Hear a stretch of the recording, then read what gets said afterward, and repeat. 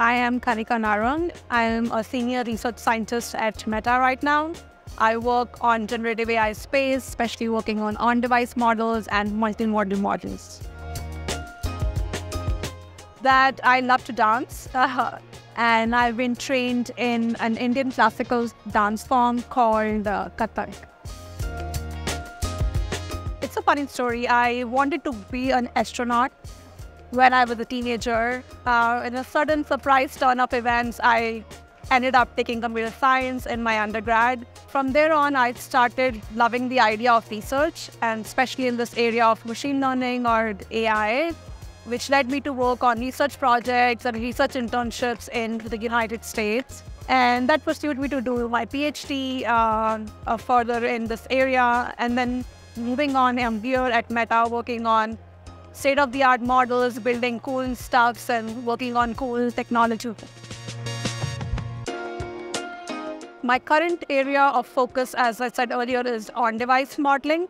So at Meta, we are interested in building models which are smaller in scale, in the range of, say, 500 million to 1.4 billion parameters. This can fit on wearable devices, like we have smart glasses. We also have VR devices. Along with that, I'm also working on multimodal models, where you can have modalities like images or speech or video, and then process them in this multimodal space and ask, which can lead to multiple different applications, like asking questions about it, generating photos of your choice, and similar things.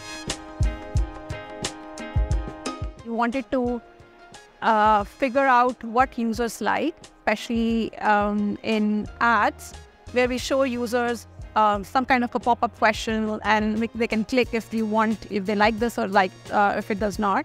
And that was essentially, the idea was to get more feedback from users rather than just looking at how they're behaving on the platform, on the app. But that did not really go as well as we wanted to. The adoption rate was lower. The lesson learned from this project, I would say, would be, I think, to listen to user. Always have users in the back of your mind whenever you're designing a new course deck or a new algorithm. Because as engineers, we have a different way of looking at things. We are excited by more technical problems or challenging projects, but it doesn't have to have a user appeal to it. So that's, I think, one of the biggest takeaway from this project. And even any project I work with, I would like to look at from a user's perspective. Why would they use it? Why do you think they would engage with this kind of technology? There are multiple challenges in this space. I would go back again to on-device or edge computing. There are multiple challenges in terms of first performance, having these models perform as well as their bigger counterparts. Another thing is also to deploy these models. The hardware does not go as in sync with the software, because hardware iterations take much more longer, whereas software, it's actually much easier to iterate on it. So we have to make sure that these bigger models can fit into our devices, create bots or create AIs which are more natural, which seem more natural, which are more natural, human-like, have human-like conversations, and they can hear multiple modalities. Right now, text is the main form of modality people interact with. How about videos? How about images and speech, or maybe all of that at the same time? So envisioning that future where you have a robot which also seems like can process all these modality at once and be more human-like and sound natural, not robotic.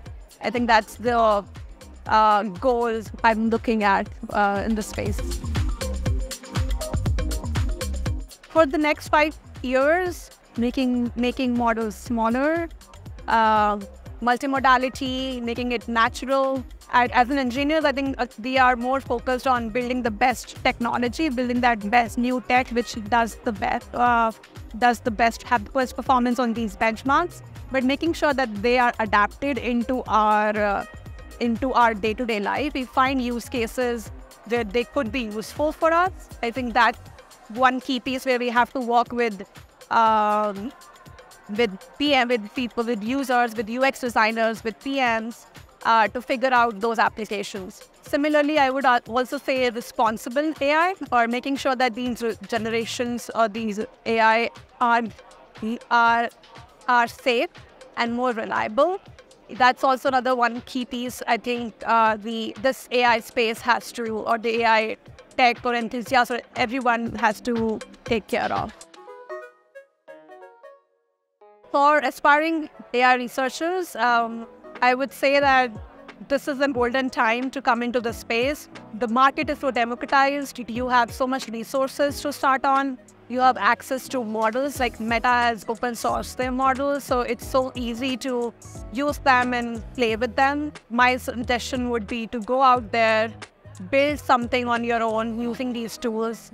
Take courses on Coursera or Udemy or all these websites, and build that profile, network with people. Everybody is very heavy or bullish on this space. So network with like-minded people, build on that side project, and get your hands dirty. I think that's the best way to learn.